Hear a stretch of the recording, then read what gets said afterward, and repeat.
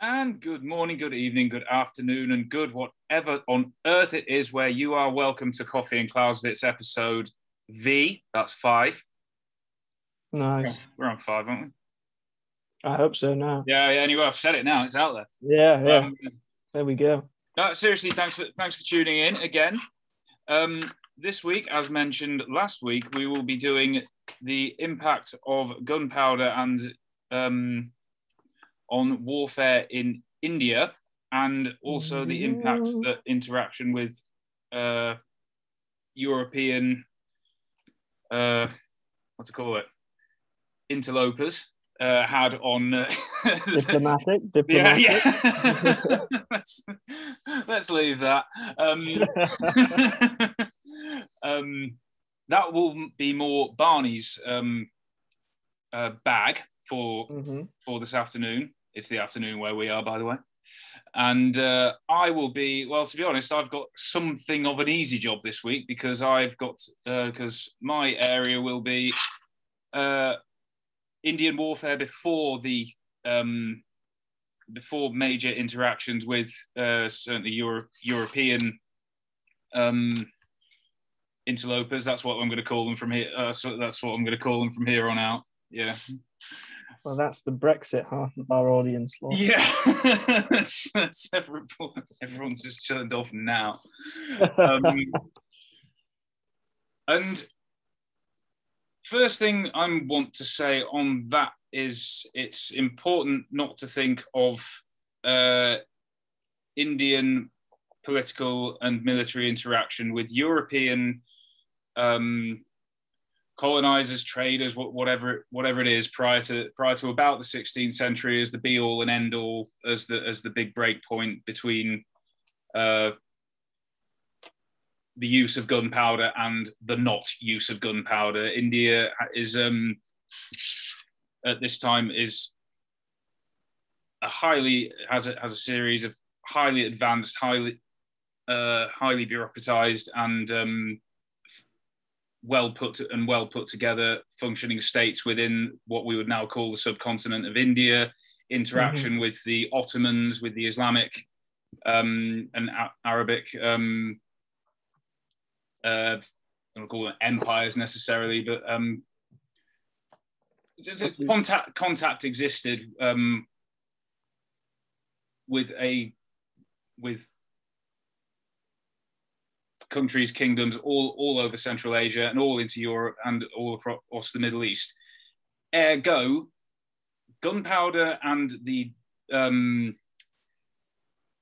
discovery thereof was not new to Indian princes and armies before about the 16th century, i.e., before the Europeans in whatever stripe turn up on the subcontinent. Okay. They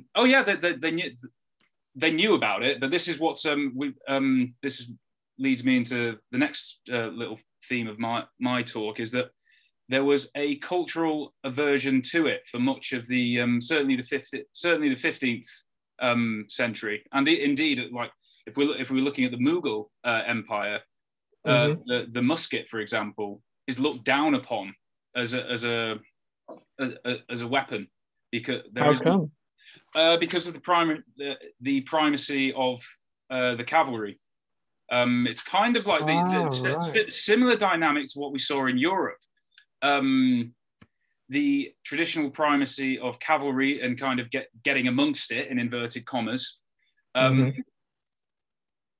equaled a sort of a socio and cultural aversion amongst elites towards not uniformly, but enough to stymie the implementation of certainly infantry-based gunpowder weapons like the musket, the arquebus, the systems that we've discussed previously in the series.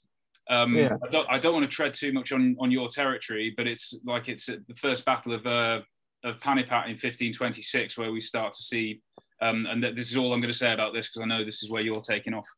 No, I'm actually going before that, but that's fine. Okay, cool. Between the Mughal Empire and under the forces of Babur and the Lodi dynasty. And it's the Babur's forces of the that they have cannon basically, and the Lodi and the Lodi dynasty don't. And yeah, this is something that will probably occur certainly throughout this Blackpowder series, as we certainly edge into the 19th century, that these weapons are so much more effective when the other guys don't have them. Really? Yeah, weirdly. Now, But, just on that point, I don't know much about the Mughals, but they're not indigenous to India, are they? No. So they don't have that. I say local; it's a huge place, but that local aversion to using gunpowder weapons. No, but they you're right, but they carve out enough of a footprint within India to in the north of India to geographically cast those particular cultural aversions to because they're the military power in the area, the use of muskets and whether it's flintlock or matchlock doesn't really take off until the 18th century. Oh wow! Yeah, I know. Wow. But here's the break point, as I've just mentioned, with the first Battle of Panipat in April 1526. By the way, cannon that's used in a similar fashion to what we see in certainly in Eastern Europe, and in Europe it's used for sieges. It's seen depressingly, and this turns my stomach thinking about this, but it's they liked it because it was very effective against war elephants. Oh, yeah. Okie dokie. I'll just let that sink in. Makes sense. That sink in. But so that's kind of a quick rundown of why the so sorry. No, I was just going to say, are we actually looking at warfare in the broadest sense being quite similar to what it is in Europe, in that you've got archers, you've got foot soldiers with spears and swords? Yeah, particularly the elite arm. Absolutely, particularly archers. The bow has certainly across northern and eastern India has a real. It's in Europe. It's a weapon system. In Europe, it's a weapon system. In India, for much of what we would call the medieval period, and I mean it has a real central place in the culture of warfare. Right. As far as the suite of weapons whether it's cavalry or infantry we're using, yeah, we're looking at. I mean, we're looking at a very similar evolution of weapon systems to what we see in Europe with swords, spears, maces, daggers. Let me have a look. There is cavalry, yes. Foot soldiers, not so much, but that's again kind of similar. Yeah. Lots of different types of bows. The chark, for example, was actually a crossbow used by Afghan men from the region of Chark. And they were used as mercenaries.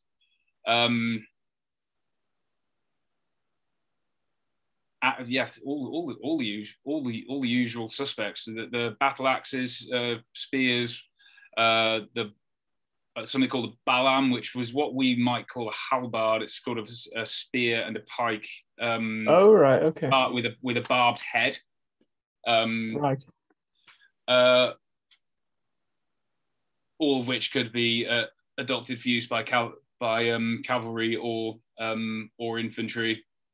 But I think what is interesting, certainly with the case study of the Mughal Empire and the cultural of it, and this kind of cultural snobbery, almost, if you like, towards musket, is and I can't remember if it was me or you who mentioned it. It was about 2 or 3 weeks ago that in order for a technology to be adopted and developed, there has to be a cultural seedbed from where it can spring. It is from where there has to be some kind of take up within this social and political culture in which it's found. As I said at the start, as I said a few minutes ago, the existence of gunpowder, cannon, the new technologies that in Europe were absolutely known about. In India, whether we're talking about the Marathas or the Mughals later on, they just, for one reason or another, they just don't use them. They don't. They're just not. They're not seen as either tactically applicable or culturally viable. Perhaps isn't the word I'm looking for. But they don't gel with accepted modes and models of warfare. In their particular context, which is why it's not until the 18th century, after enough interactions with the British and French, that things start to change. I mean, we see sketches and ink paintings of Indian soldiers from the 19th century, not necessarily in British or French service, and then certainly British service by that point. And they're all carrying muskets, so the shift does happen. It's just nowhere near as quick and acute as the take up of gunpowder technology, whether in cannon form or in infantry, or in musket form, in inverted commas, for use by infantrymen, as it was in Europe. I mean, as we mentioned a few weeks ago, when gunpowder weapons turn up in Europe for the first time sometime in the middle of in the third or fourth decade of the 14th century, for reasons that we discussed then, European leaders and rulers take this technology and run with it. This doesn't happen so much in India. There are exceptions. There are various kind of mavericks and generals that try to get this stuff introduced on a more majoritarian basis amongst I don't want to say Indian forces, because that doesn't make sense. No. But whether it's the Mughal army, the Maharathas, or the wherever we are, it just doesn't happen at the same pace or with the same vigor as what we saw the take up of these weapons and this technology in Europe. And as we discussed at the time, in Europe there was cultural aversion to gunpowder weapons as well, but certainly by the elites and yes. So it's a similar dynamic, but perhaps just maybe taken a bit. I wonder what the reason for that is. Well, I mean, I think it was in my first year history paper. There's armies are bastions of conservatism. Discuss. I think there's definitely a space to be occupied by saying that that soldiers, generals are used to doing things in one way, and unless there is a desperately apparent reason why we need to change, and this isn't just armies, this is a human institutional mindset as well. Yeah. Oh yeah, definitely. And as I mentioned a couple of minutes ago, if you look at paintings of certainly Mughal soldiers from the 19th century, they're using muskets by then. Yeah. So what could have happened in the interim? It's realised that the British forces, or by that point, there's been enough interaction with outside forces and factors to force enough people and have enough memories of to reconsider, or certainly consider revising their current mode of warfare if they want to be successful. And that's, again, not immediately assigning a victory as a foregone conclusion to European style armies or armies equipped with muskets of and course. muskets and gunpowder, because that is not the case. It was never the case. But over time, the evolution of culturally and institutionally obviously took place to deep enough extent to force a change to the widespread adoption of gunpowder weapons. So in summary, before the interactions with European interlopers, we're back there again, the technology that is being taken and run with, whether it's cannon or muskets or infantry or cavalry based gunpowder weapons, it's known about. It's just not taken up with the same vigor in India or on the subcontinent, in whichever polity we're talking about. But it is with artillery. The artillery makes quite a lot more headway, but not with yes, you're absolutely right, but not the infantry. Right. So it does sound like it's a kind of cultural skew, if you like, in that the emphasis is on artillery, maybe to such an extent that it's not financially viable to produce muskets. I mean, yeah, maybe so, because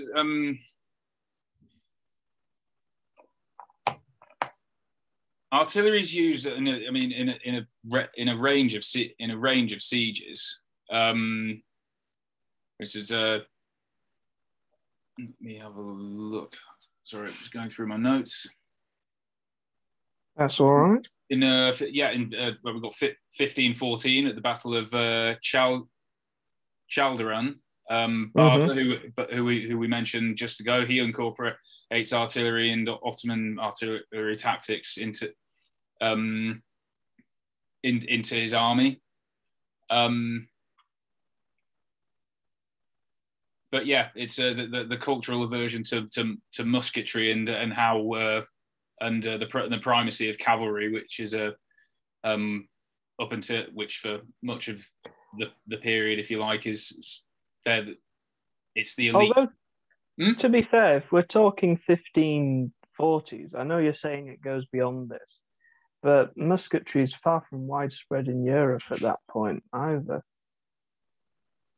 This is true. I mean, even in battles in the 17th century, infantry, you're talking, it's at most, what, 1/3 muskets, as we discussed, because they don't have bayonets. So the majority of infantry are pikemen in European armies. Yeah, that's true in the 16th century. But the point I'm making is that even by the 18th century, it's still being right. Okay. That the take-up of the technology hasn't been as eagerly done as it was in Europe, and that's right. I see. That's all I was trying to say.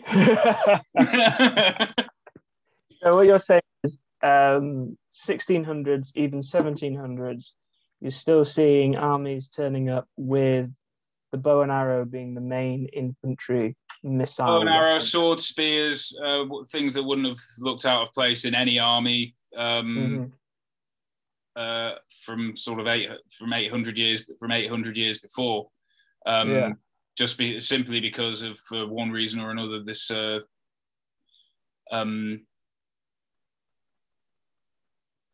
the adoption of infantry-based gunpowder weapons just wasn't as quick or as or as popular in India, and it's an argument that can be pushed a little bit too far, but I mean it's the literature. It seems to be, and I think it's generally correct. The literature generally points to repeated interactions with European-style armies as a way to sort of jumpstart a new development, new institutional development amongst Indian forces, be whoever they are. And it's again, like as you pointed out, it's not in India, it's not uniform. It doesn't happen everywhere all at the same time. Because I know we say India as if it's as if we're talking about the subcontinent of as if we're talking about the country India. Yeah, there's a lot. Yeah, we're talking about sometimes dozens if we of different polities and kingdoms. But I mean, even within that, to strip it back to the most basic level, it's a big place. It's huge. So obviously, there's going to be differentiations in that respect, and different terrain as well, of course. Oh, completely, and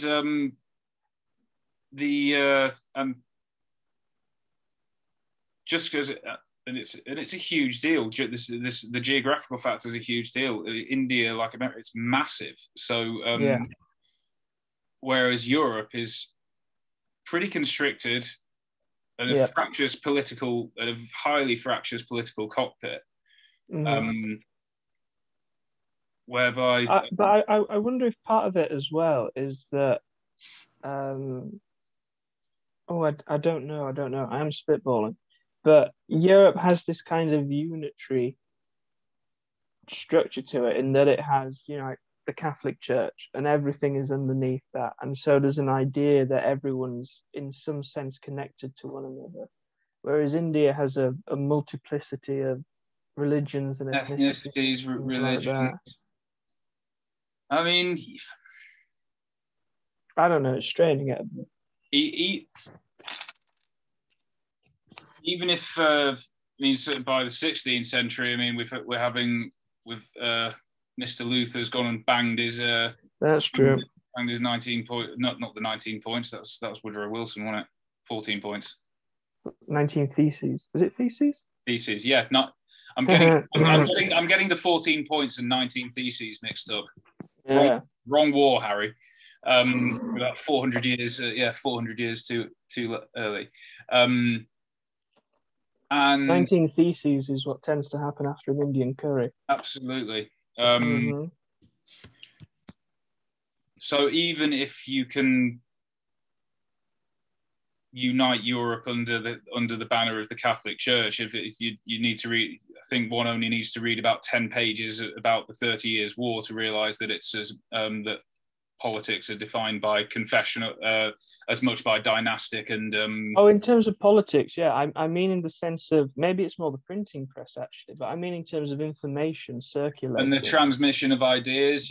Exactly. It's a lot quicker. I mean, you have Latin as a universal language in Europe, right? That everyone who's educated knows how to read and knows how to write in, and maybe you don't have anything similar in India. I don't know, and I wouldn't like to spitball this because this isn't my. I mean, it is entirely speculation. Yeah. It's interesting though. If the Let's leave that, because at this point neither of us has a clue what we're talking about. No, that is true. So, Mr. B, what happened when gunpowder became cool? European interlopers arrived. Get them. Okay, so basic point to make, but it's pretty important, which is, although we're talking about Europeans arriving, these are not the first Europeans to ever have contact with India. Sure. The Romans have trade with India, thousands of years ago. St. Thomas, one of Jesus Christ's disciples, goes to India. Yeah, so one of the first Christian sects is in India. Although we're talking about, it's labeled as the age of discovery in certainly old histories of this period, Europe knew it was there, and there had been contact with it before. And in fact, this is the reason why Europeans go there in the first place, because in the 15th century, you have the rise of the Ottoman Empire. The Ottoman Empire sits pretty much directly on the main trade route between Europe and India. Mm-hmm. And so the Ottomans cut off that trade route and take it all for themselves, Yeah. that trade. So the Europeans need to re-establish that. And so Portugal ends up leading the charge, as it were. And so Portugal sends a fleet from Portugal, from Lisbon, all the way around Africa, rounds the Cape of Good Hope, up into the Indian Ocean, and it arrives in India, led by Vasco da Gama in 1498. So that's the first successful European voyage to India. Europeans had been before, but they'd either just sailed down the Red Sea or they'd gone overland through the Middle East. So this is the first successful oceanic voyage to India. So the Portuguese initially send a fleet every single year to trade and then to bring the goods back to Europe.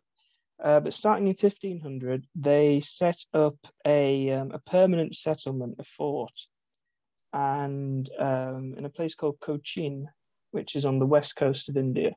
Okay. In 1502. So they have a small fort there, and they're allied with the local Cochin kingdom.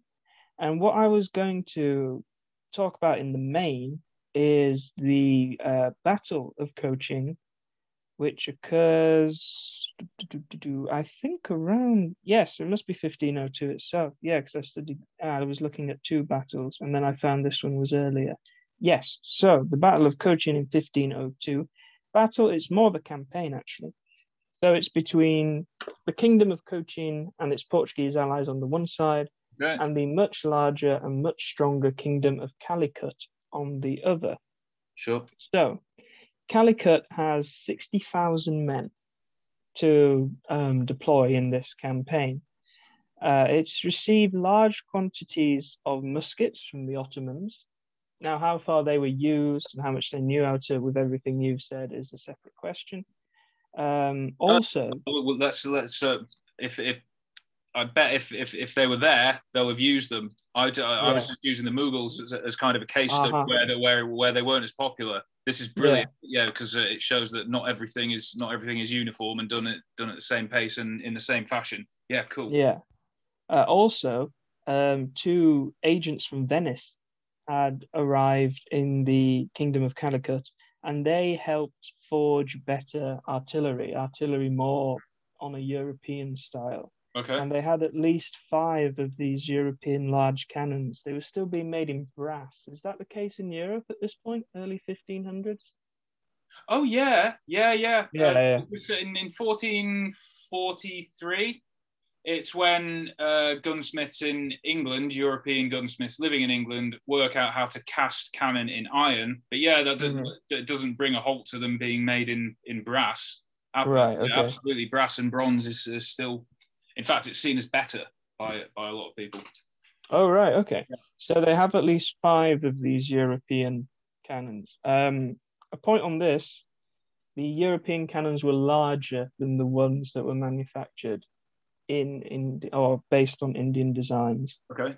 So it's called a battle. It's actually more of a campaign. It's an amphibious campaign. It involves naval units and military units. It lasts 5 months. It goes between March and July. As the army of the Kingdom of Calicut, under its ruler known as the Zamorin, tries to conquer Cochin. It fails pretty much, but the sort of the key point to look at is the battle at Palignar Ford. So you have a sort of series of islands just off the coast of the Indian mainland. Yeah. And the idea is that the Zamorin has to, conquer all of these one by one, and then he gets to Cochin on the furthest one away, if that makes sense. So he has to take this Palignar Ford. So think of it as a kind of Thermopylae, basically. It's a very narrow ford. They need to get across. So he attacks it with 30,000 men and 30 brass cannons. The Portuguese defending it have 40 men, and they have 200 Cochinese allies. So it's 240 against 30,000. Right? Brilliant. Yeah, fantastic.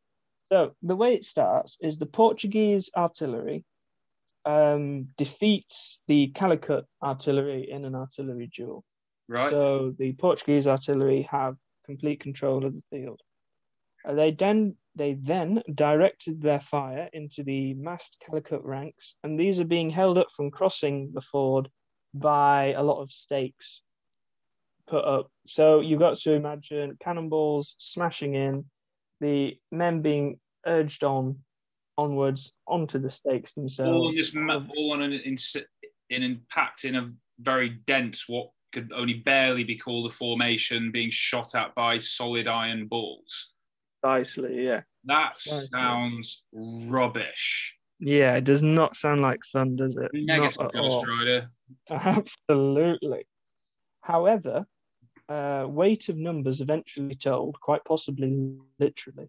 And they break through the stake line and they're pushing up to the fortifications. At this point, the 200 Cochinese run away, which is by far the most sensible thing to do. Yeah, I'd have been gone quite a long time before that, I think. Yep, yep. So the Portuguese are stood there with their artillery, kind of, shaking each other's hands, saying, well, we gave it a good go. And then at that point, like something out of a Hollywood movie, the high tide returns. So the ford is flooded and the Portuguese ships can move up. Obviously, by this point, as we discussed in the previous episode, you have artillery on board European ships. Yeah. So they open fire on the Calicut troops with their artillery on the ships. And obviously, that's a bit too much after everything that's been going on. Yeah. For these Calicut troops to take, and they break and flee. So that's not the final battle of the campaign, but it pretty much shows you the effect that European style weapons had on Indian warfare, on Indian campaigns. I think out of the 60,000 men that Calicut deployed, they lost 19,000 in total over the 5-month campaign. Now, admittedly, I mean, this is the case with most wars. Only 6,000 of those were lost in battle. 13,000 were lost due to disease. So, absolutely, yeah, which is pretty much classic, really. Do you do you know how many they lost in that particular? Sorry, what was that battle called? What was the battle called? That little Thermopylae battle? Oh, Palignar Ford. Any idea how much they lost there? How many men they lost there? I haven't. I'm afraid. No. No, unfortunately not. But it won't have been a small amount. Put it that way. Definitely. Yeah. So the Portuguese are the first to arrive in India from a European standpoint to establish permanent, what we'd now call colonial settlements. They're all located on the west coast of India. Places like Calicut, Goa is probably the most famous. Portugal conquers that in 1510. It remains Portuguese until the early 1960s, so they have it for quite a long time. The English, I should say, arrive in India the East India Company is formed in 1600. Mm-hmm. It wasn't initially focused on India itself, as the name of the company suggests, East India. It's focused on what we used to call the East Indies, what's now Indonesia. Yeah. Because this was the area that had a lot of spices and such things, which were very popular. Baby. Sorry? Pepper, baby. Pepper, nutmeg, cochineal. Very popular, very expensive in the European market. You see the same in the West Indies. People are going for the sugar and the cotton and the rice that can be cultivated, especially sugar. We're not talking about a war for resources in any way. This is in many ways a war for control of luxury goods, because they are what will get you the biggest profits. And that's what's driving European expansion. It's not a war for resources at all. Sure. It's a war for control of luxury. Imagine, I don't know, Louis Vuitton and Gucci sending troops abroad. That's sort of what we're talking about here. So the East India Company is formed, as I say, in 1600. It has a major naval victory over the Portuguese at the Battle of Swally in 1612. and this leads them to establish a foothold in India.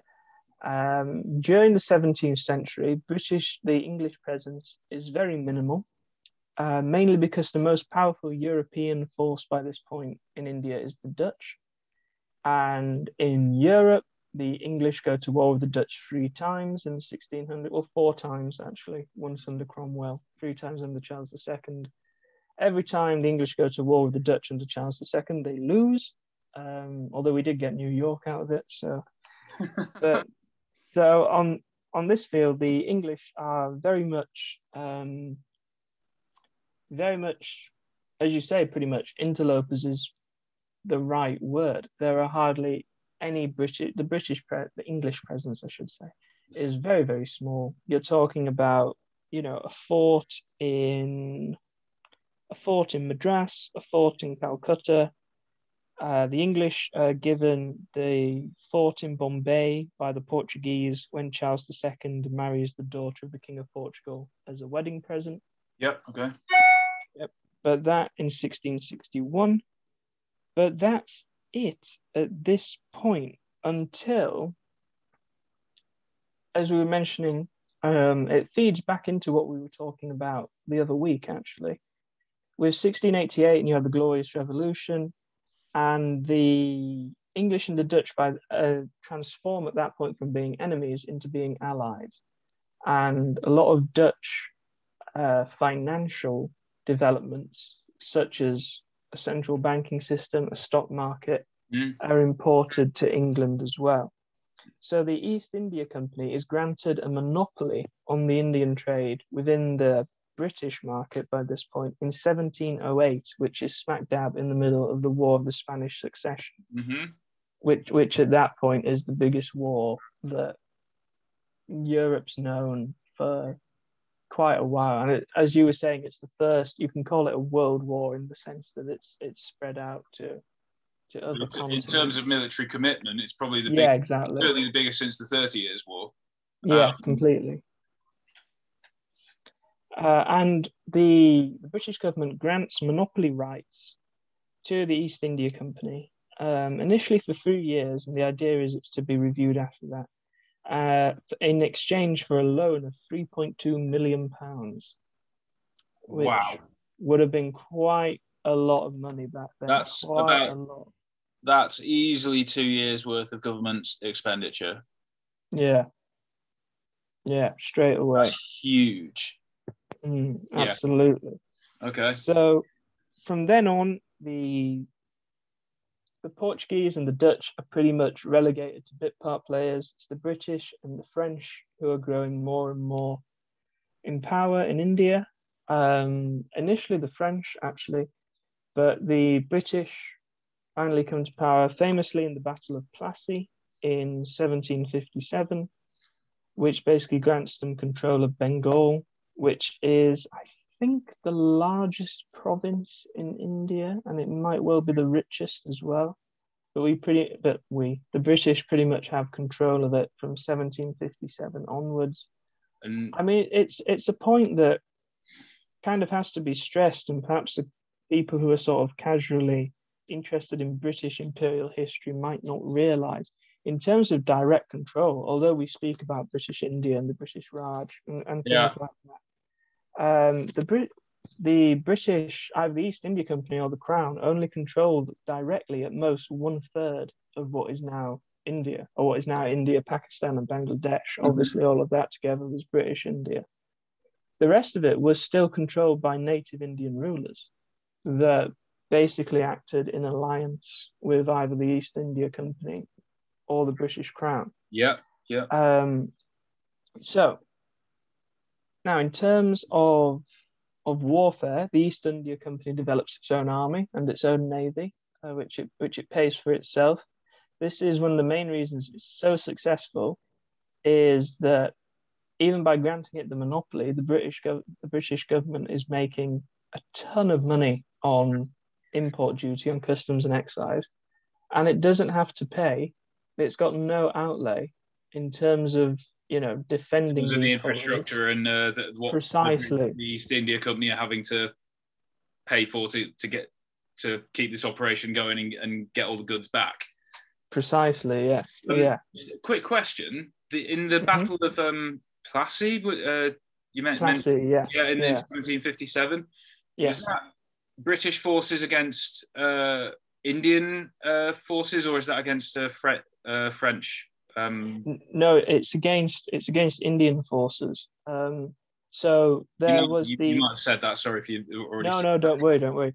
The Indian army massively outnumbered the British army, even with the British Indian allies. They were massively outnumbered. Mm-hmm. But the British commander, Robert Clive, Clive of India, as he was known to generations of school children before we stopped thinking imperialism was a good thing.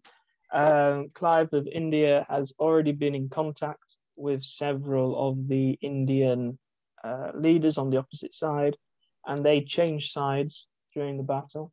That's killer. And also, there is a massive rainstorm right at the start of the battle. The British always keep their gunpowder under tarpaulins, just in case this happens. The Indians do not. So the Indians' gunpowder is ruined. They can't fire their artillery or their muskets. Yeah. And the British are quite all right. So the Battle of Plassey, there's actually very little military engagement involved in it at all. It's one of those rare battles where its political impact is way out of proportion to how much fighting actually takes place. If you think that a decisive battle is going to be a Waterloo with hundreds of thousands of men involved and going on all day and huge casualty rates, that's not the case with Plassey at all. I think the British casualties barely reach 3 figures. It's one of those very bizarre battles if you assume that largeness equals decisiveness. But from that point, the British are really coming into gradually extending their control over India, as much through alliance as through conquest. As I say, at most, Britain directly controlled 1/3 of India. Much easier if you get other people to do it to get other people to do stuff for you than. Well, exactly. It's the old sort of thing. I remember hearing someone being interviewed on the radio, and he was talking about being bullied at school, and he said, "You just hit the biggest guy."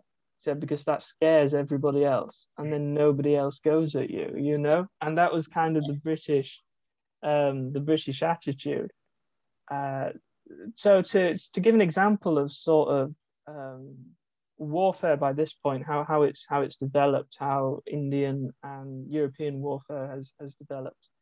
By the early 1800s, the main British sort of rival, if you like, by the early 1800s, the French are out of India, the Portuguese and the Dutch are still there, but they're not really, they don't amount to much. So the main enemy is, you've mentioned them, the Maratha Empire or Maratha Confederacy, however you want to describe it, control an absolutely huge area in India. And the British the Governor General of the East India Company, is a man called Lord Mornington. Lord Mornington's sort of family name, if you like, is Wellesley. And his brother is Arthur Wellesley, who is famous to history as the Duke of Wellington. So, surprise, surprise, Arthur Wellesley is made Commander-in-Chief of the British forces in India. And so there's a war between the British and the Marathas. There were 3 wars in total, actually. And so Wellington, or Wellesley as he was then, is sent off with an army to fight the big army that the Marathas have assembled at a place called Asai or Asaya. I'm not entirely sure Asai, how you entirely pronounce it.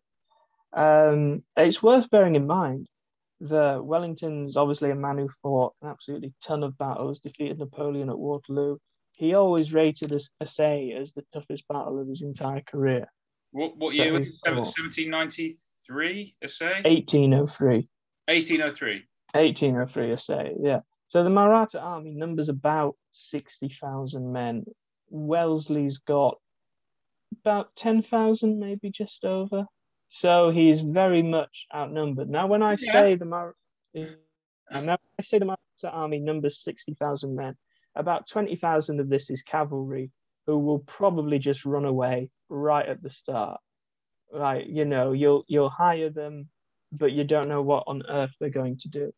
There is, by this point, I don't know if it's the case with the Mughal Empire, sort of in the 1500s, 1400s. This would be interesting. But on the Maratha side, there is by this point a core regular army that's always in pay, that's armed in a European style, that even has French officers at this point drilling them and training them. But very much, in terms of those, they probably barely outnumber the British. And then the rest of it is a huge host of irregulars or light troops or guys who have been dragged out of their villages to come and fight. Yeah, exactly. So they're essentially positioned between two rivers, but facing, as in they're trying to force Wellesley to cross the river and to fight a river battle, essentially, and to fight him at the crossing of the river. Wellesley works out that there is a ford off to the east. Now, it's not marked on a map or anything like that, but there are two villages directly opposite each other, either side of the river. And Wellesley, who had a lot of common sense, said there's no way there's going to be two villages directly opposite each other that have no way of getting to each other. So he sent some cavalry to explore. Sure enough, there was a ford that was shallow enough for infantry to pass across. So he moves his entire army across and essentially outflanks the Maratha line. So they have to form it up again, now in between the two rivers. And then they launch a charge at the British army. This is defeated by the British firepower. When I say the British army, this is a combination of regiments from the British army, regiments from the East India Company army, which tend to be Indian soldiers. Sure. So it's a mixture of the two. And then it's just simply a case of superior firepower, but more than that, I think superior discipline winning the day.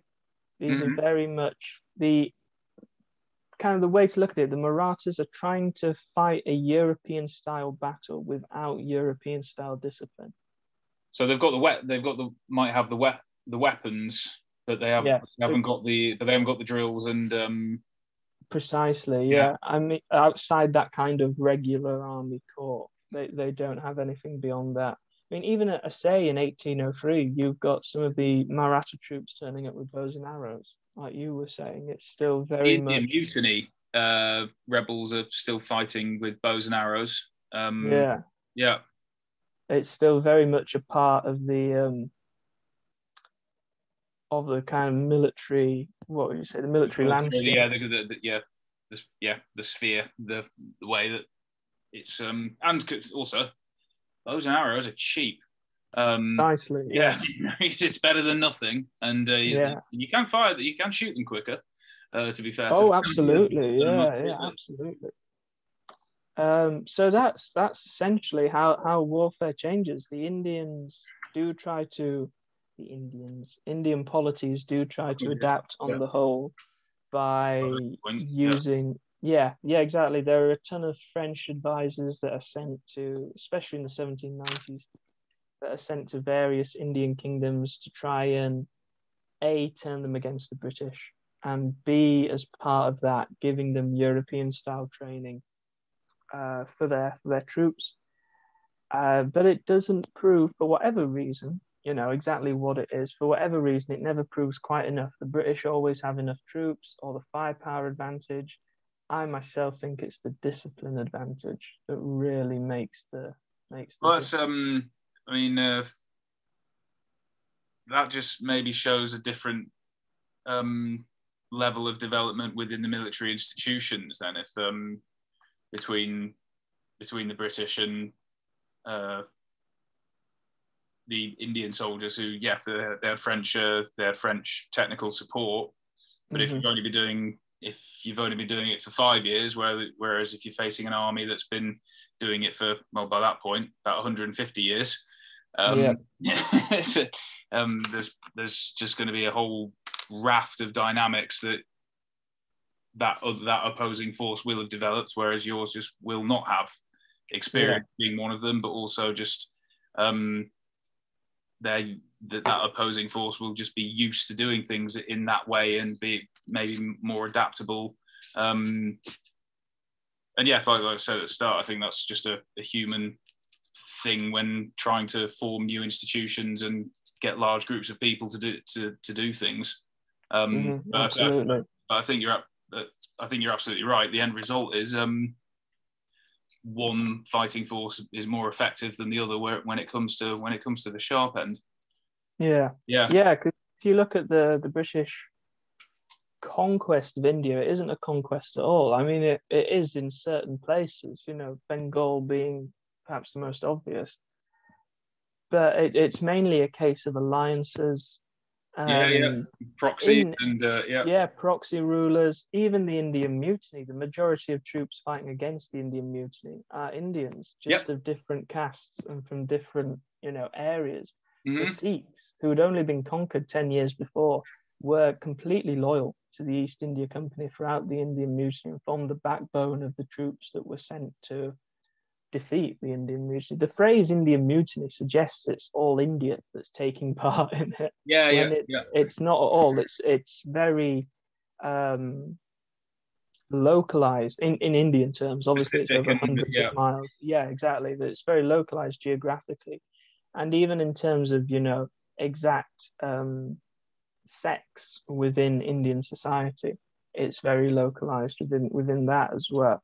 So it's a bit of a misnomer in many ways to talk about an Indian mutiny. Yeah. And as soon as the British lost the acquiescence of the people, whether that was given willingly or unwillingly, consciously or unconsciously, as soon as that goes, British rule collapses, because there's nothing to, that was British rule. There's nothing else to hold it in place, really. I mean, there are attempts, obviously. I mean, the Amritsar massacre is the most notable. There are attempts to militarily, bolster it with force, but it's exactly. But even the attempt of that, even to sort of look at it cold-bloodedly and ignore the absolute immorality of it, but even the attempt of that shows just how futile it actually is. Yeah, when you're clutching at straws at that, when you've lost the acquiescence of any people in order to be governed, you're onto always onto a bit of a loser. Precisely. Cool. So that's the transformation of Indian warfare. It's completely changed. Eventually, it's completely changed into a European style. As I say, as British rule is extended, as you would expect, this is what happens. And certainly after the Indian Mutiny, you have to look to, the Afghan frontier or the Burma frontier for different kinds of military tactics or military weapons at that point. Well, I think that's just talking of new tactics and new weapons. We've already we've ended this week's talk sort of at the end of the 18th century and at the beginning of the 19th century. So I think for next week, it would be a good idea if we skip back to Europe and have a look at Napoleon. And and have a look at the not just the military, but the institutional upheavals caused by the French Revolution in Europe, and how that goes on to not only affect Europe but also subsequently the rest of the world, including the United States, of course. So that will be next week's episode. We'll skip. We'll be back. We'll be back in Europe next week. All right, cool. That's all from me. Anything? Anything? No, I don't think so. I don't think there's anything in particular to add. I would just say, in case where I don't know if we're coming back, I'm sure we'll be doing things outside Europe as well. But in terms of European contact, if you like, obviously this technology is already there in India, like we were saying. Somewhere it's not is Japan.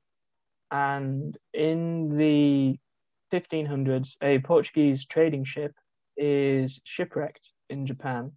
with a crate of muskets, or arquebuses as it would have been then, on board. Ah. And it's from this that the Japanese, and the trading links with the Portuguese that are later established, that the Japanese developed their own gunpowder technology.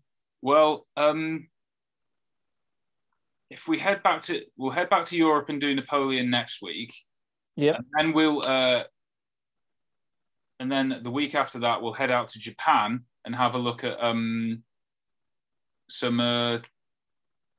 the effect of gunpowder on Japanese warfare, starting from there and heading into the Meiji Revolution in 1867. Yeah, definitely. Yeah, because that would leave us chronologically in quite a good place. Sorry, people, We're just discussing our itinerary. Normally we do this in a separate meeting, but if you're still listening, then that's what's going on. No, we'll call it a day there. Thanks ever so much for tuning in, and absolutely, thank you. Hope you all got something out of this. It's been and hope you enjoyed listening as much as we enjoyed doing it. And we will see you next week back in France in 1789 ish. Absolutely. Okay, guys, take care. Bye, everybody. Bye bye.